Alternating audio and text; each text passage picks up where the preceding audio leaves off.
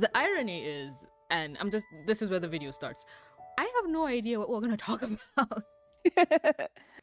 So is there anything you personally want to, like, any qualms? I know the first one you have is with the game, but any other qualms? I mean, my qualms with the game aren't nearly as big as everyone else's. Like, yes, the graphics could definitely be better, but I'm of the personal opinion that the graphics are only one part of the game. Yes, I freak out all the time over the graphics in the new Pokemon games that are coming out, about how pretty it looks and all the details and everything. And then you get Miraculous and people are like, oh, this looks like it was built for the GameCube. I have a GameCube. I grew up on the GameCube. This is better than GameCube. Trust me, this is better than GameCube. I will get my GameCube out right now and play you the Bratz Rock Angels game, and you can see what GameCube graphics look like. No, but like, for us, the uninitiated, when you look at the graphics and you're like, but we're in 2020, what the fuck is happening? I can understand people who don't remember how bad those graphics look like. They can be like, wait, what does this look like? Because I remember watching a video a while back, somebody was talking about Super Mario N64 or something, and I saw that, I was like, wow, we've come a long way. Oh yeah, like I've got that game for my Switch, and yeah, it is bad. Like, even the controls are bad. So like, my two things that I really care about is the gameplay fun, and also is the story good? That's my main thing. Yeah, is the story good? Yeah, story is the biggest thing, but I also feel like a lot of the pictures, and this is me actually defending Miraculous for once, I feel like a lot of the pictures are maybe taken out of context, or maybe are kind of like leaks of development process, because later pictures that we've been getting from the game, and I'll try and find them and put them up, they don't look half bad, they look pretty decent. I saw a picture recently of Ladybug's costume in the game. I guess they're gonna. I've been trying to avoid too many spoilers. Yes, I do trailer reviews and stuff on my channel, but I've also been trying to avoid too many spoilers, just for the fact that, you know, I want to enjoy the game as much as possible, and enjoy the stuff when I encounter it. But I did see an image that was posted of Ladybug's new outfit, and it's definitely different than anything she's had in the show. Hopefully Cat Noir gets one. I haven't seen anything yet, but again, I haven't really been on Twitter much lately. A big part of that is because leaks have been coming out for the show that I've been trying to avoid. But yeah, that image looked really clean and nice, and that was nice. Okay, so again, you don't let's get that Cat Noir one. You don't want spoilers, so I won't give you one, but I actually have confirmation of, let's say, how do I say this without ruining it? Let's say a Cat Noir inspired suit. Let's say that. You're not gonna like it. I'm actually thinking about putting my Kitty Noir costume that I built on my V-Roid model. Not the one that's based off of Cat Noir, but the one from the Adra Twins series that I've been doing on my channel. That would be cute. Oh, speaking of that, y'all should subscribe. That's not a request, that's a threat. Okay. But literally speaking, I feel like the game, I got a comment just this morning where somebody said that there's only a week left until launch day and there's no gameplay anything. So they were like, this game is dead on arrival. And I was like, huh, that's actually really weird. We haven't seen gameplay of the game yet. Now that is my biggest qualm, is that they haven't really been advertising the game that much. Because like, we got the trailer just a month before the game's release, and it took so long to get digital digital pre-orders out. And when it was finally available for digital pre-order, at least on the Switch, it's on sale. I pre-ordered it at $40, and the game's supposed to be $50. Oof.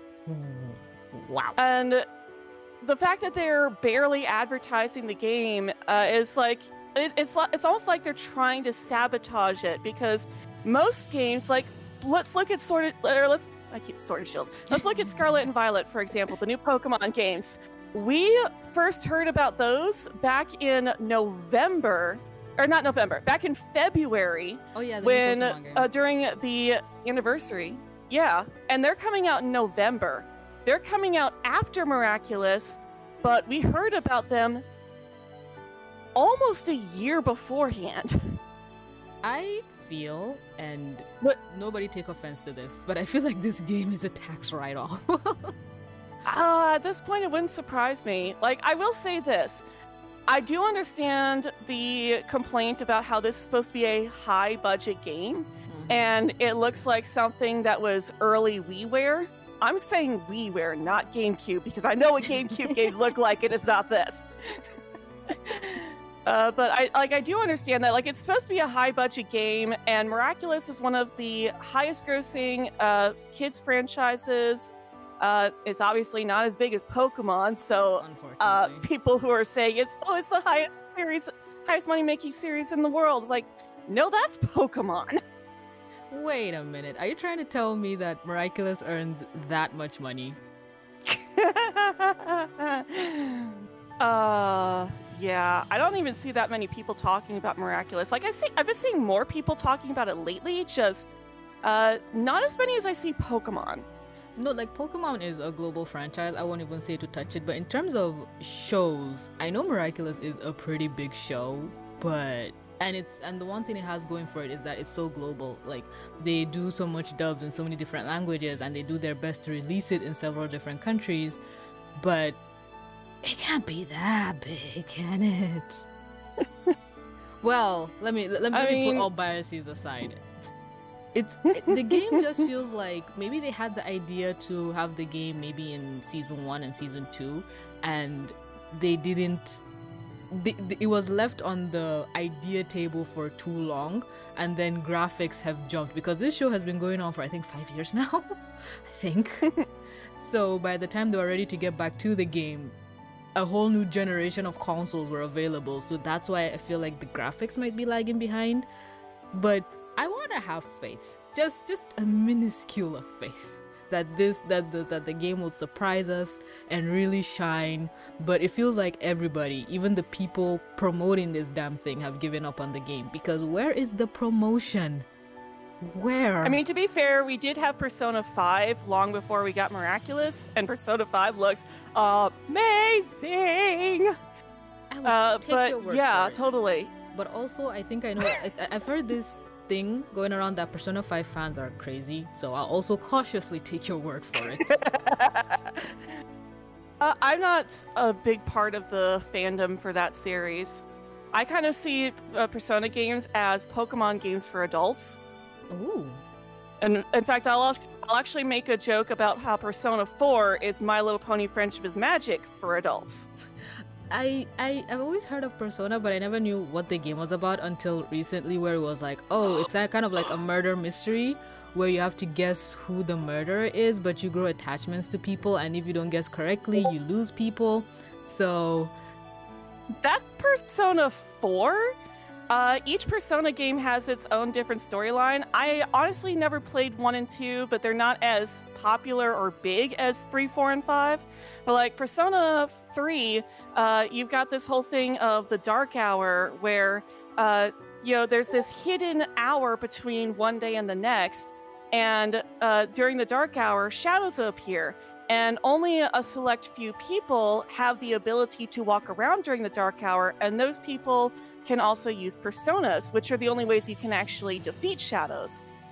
So they form this secret school group called C's, or Specialized Extracurricular Executionary Squad, and you've got to go and fight the shadows at night. And there's this whole other storyline involving basically these people that are sick of living in this world, so they're trying to end the world, and you've got to save it because you and your friends have found that reason for living, and are like, well, that's not your decision to make.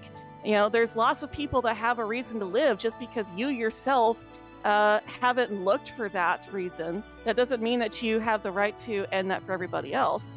Like, and I'll stop talking about that plotline.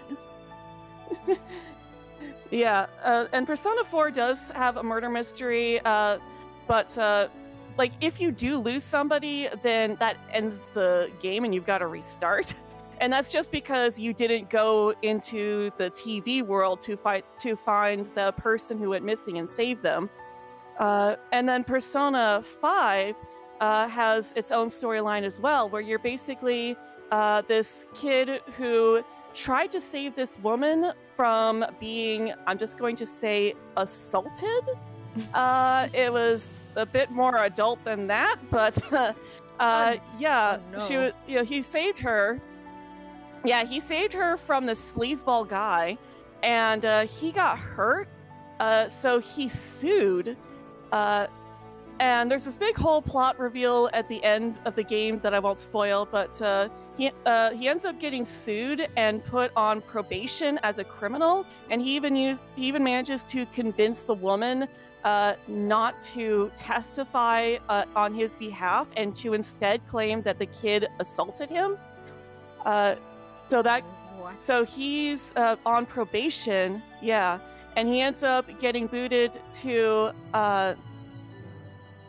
I forget the name of the city right now. It's a real city in Japan, the 404 area, and he ends up living with this cafe manager who has him sleeping in the basement, and then he meets all of his friends and stuff there, and they find out about the metaverse, and they meet this cat who's like, I'm not a cat, and then in the metaverse named Morgana, who asks them to help them to invade these palaces in the metaverse, which are basically the manifestation of a person's psyche. There's a lot of psyche and psychological stuff in these games, and it's like, oh yeah, I need your help to traverse the metaverse and these palaces so we can steal the treasure. And at first they're like, no, we don't want to do it. But then they find out that their teacher is, again, it's kind of an adult topic, asserting his dominance over the girls and also being physically abusive towards the boys. And they're like, well, we got to stop him. And the only way to do that is to make him confess his crimes by stealing the treasure in the palace, so that it makes him have a change of heart, so that he'll confess his crimes, and then they wind up having to do that again and again and again. I think I just had a headache listening to all that. Oh my god. My eyes glossed over, came back, and I'm like, wait, this is all a game? That sounds like a fucking K-drama. It's a game series.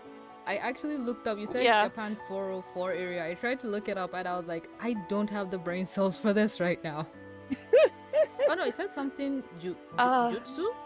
Niigata, Nagaoka? Shinjuku!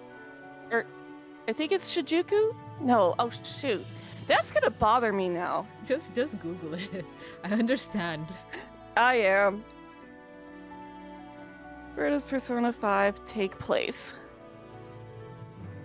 Oh, okay, it is Tokyo. I was thinking Tokyo, but I was like, no, I don't think it was Tokyo. But yeah, it's Tokyo.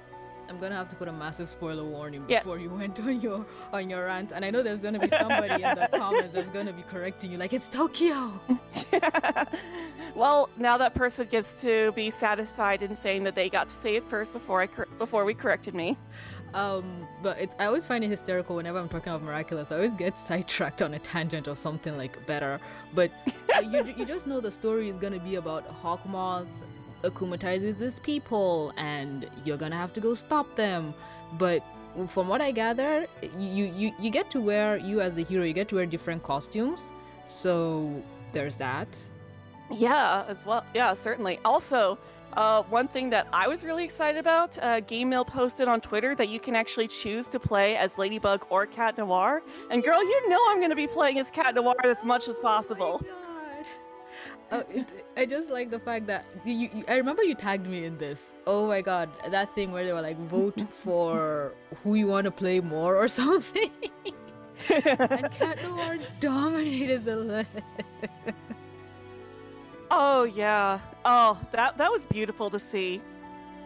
And then Oh my goodness. Oh, I just realized I haven't posted that video yet. I took a video last night at the stores, like a minute long. I found these dolls of Adrian and Cat Noir, and whoever, and I guess, because these are mass-produced dolls and stuff, but they did him so dirty.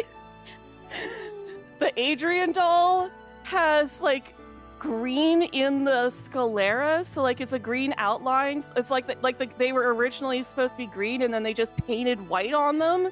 Oh. And then the Cat Noir doll has his eyes going 2 different directions. No. Well, the Miraculous dolls are all cursed. I once saw a Ladybug doll in one of the stores I went into. I can't remember if I even posted a picture on Twitter or not, but that shit was cursed. Ladybug looked like she got dragged through the mud. Her hair looked like a $2 Amazon wig. Like, no, they did sis dirty.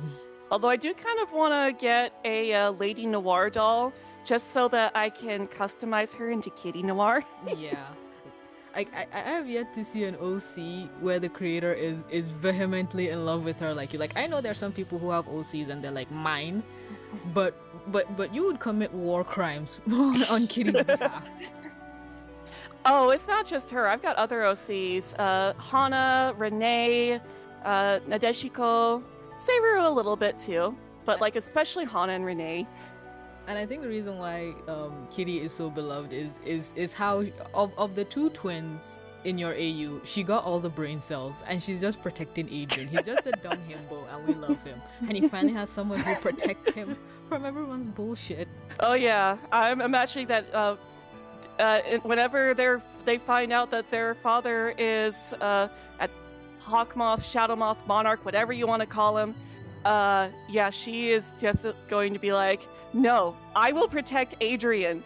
It's like, you are not going to hurt him physically or emotionally. She's like, I know you're and there's my dad no way and I'm all, letting you know he's Cat Noir. But no, well, like she'll find out he's Hawkmoth and she won't tell Adrian just to protect him. She will like, yeah, I know my dad was a dick, so him being Hawkmoth isn't a surprise. But I can't let my brother find out. He's not gonna take it very well. Oh, the spoilers. The stuff I have planned.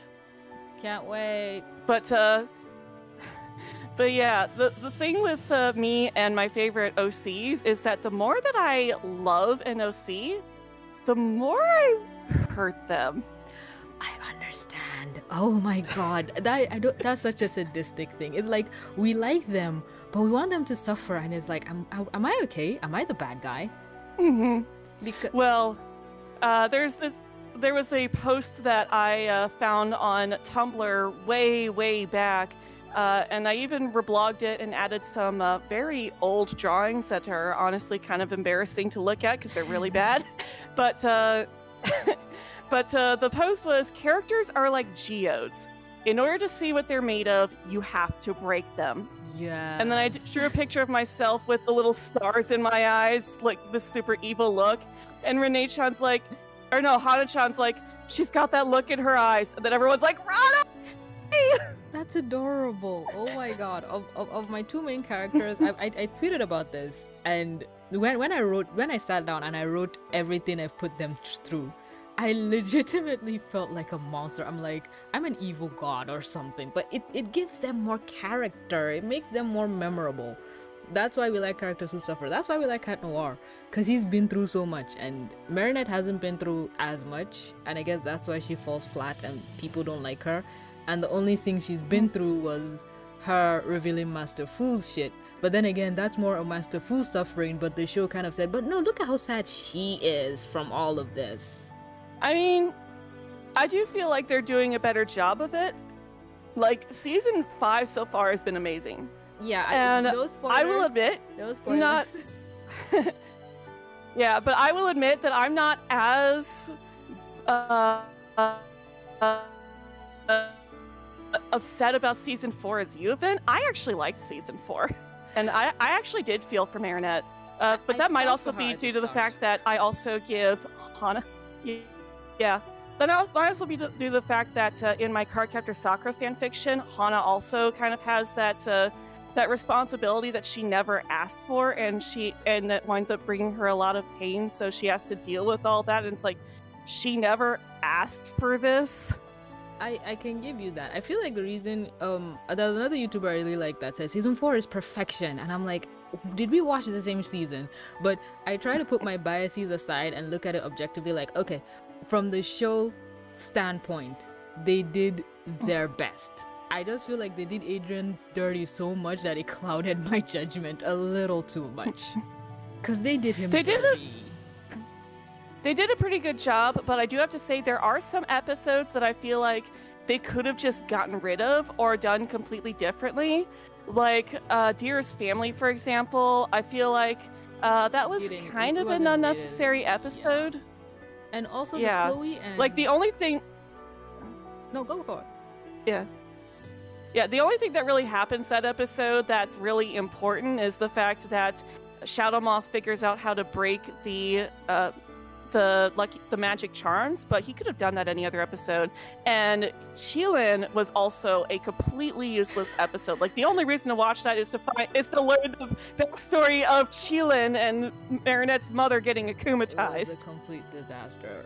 Also, Chloe, I can't believe Zoe got a 2-parter. That's the thing. And Adrian only got like 1 episode. They did a better job of fleshing out the side characters and everything. Alia shun the season 4, but then again they really wanted to give Marinette more screen time, and then the episodes she got, like, again, Gabriel aggressed. Why did we spend 10 minutes trying to come up with a reason why Marinette needed to be there? Like, ugh.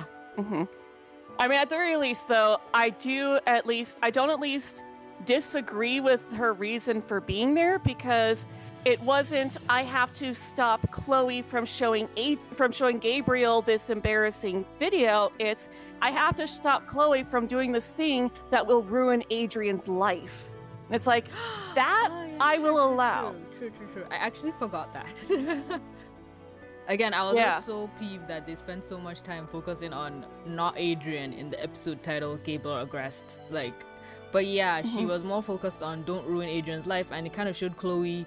Again, you could consider the Chloe character assassination, where they just showed how Chloe is willing to fuck over everyone and everything so long as it inconveniences her, because Chloe thinks if Adrian gets locked up, I'll still get to see him, so he only needs me, that kind of thing.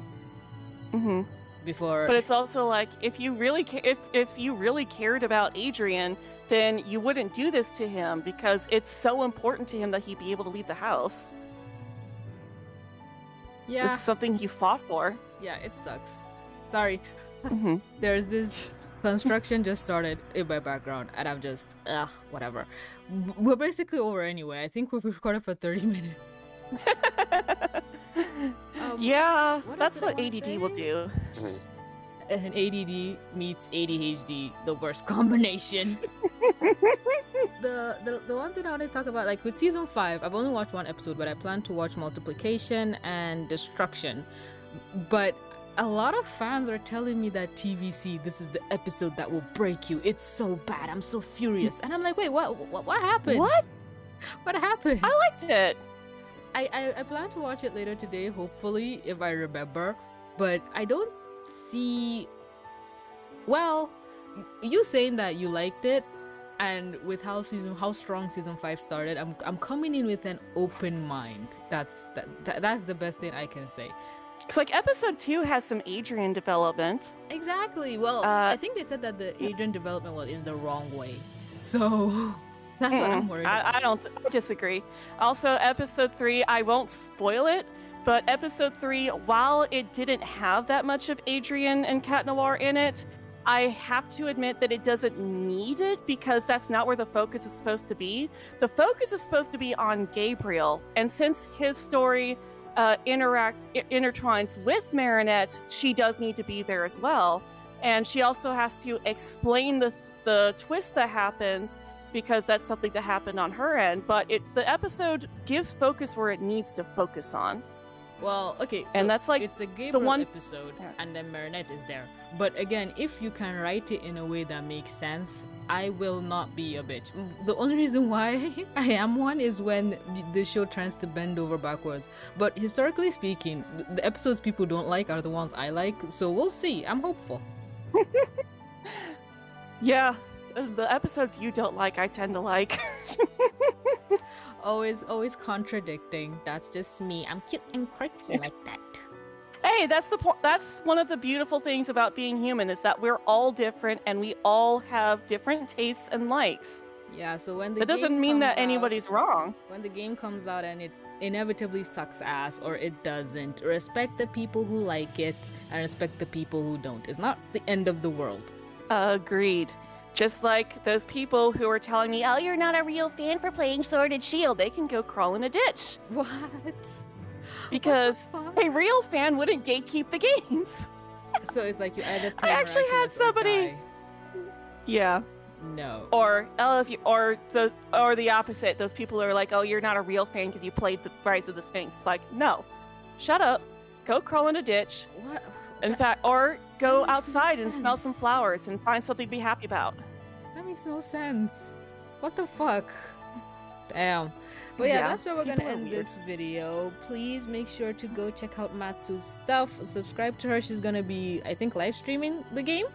Yes, on Tuesday, first thing in the morning. I am going to have to react to episode 4, so if it's not out the night before, I'm going to bed early the night before. If it's not out the night before in subtitles, I'm going to have to do that first, but super early in the morning, I'm planning to do that, so I'm still planning to live stream super early in the morning. So basically, I have to release this video before Monday, or it's become obsolete. Oh no. Pressure. Fuck. Tuesday. Yeah, Tuesday. It comes out Tuesday. You should also upload highlights. That would be fun to watch. Yeah, then I have to go through a 12-hour live stream, though, to find clips. And here I am thinking me doing a 5-hour live stream is like, oh, that's the maximum. I don't think I can do more than 6. And here you are just clocking in 12 hours like it's nothing. Oh, when Scarlet and Violet comes out, I'm planning on streaming for 24 hours. Ah, the grind. Could never be me. But yeah, thanks y'all for so much. You for underestimate my watch. ability. I don't underestimate you. I've seen your Pokemon live streams and I'm like, the concentration, her hyperfixation is in full action. But yeah, let me see. How many minutes? 30. Wow, 30. Wow. I'm not editing any of this. I'm just, wow. Let me do my sign off before I pass out. It's so hot. Okay. Thanks so much for clicking to watch. Don't forget to like, comment, subscribe, do all the things, and also like and subscribe to Matsu. Thank you for being here. Love you. Your model is so pretty. But yeah, and with that being said, this is TVC and Matsuyorific. I still can't say that. And Matsu signing out. Have a magical day, everyone. Mwah.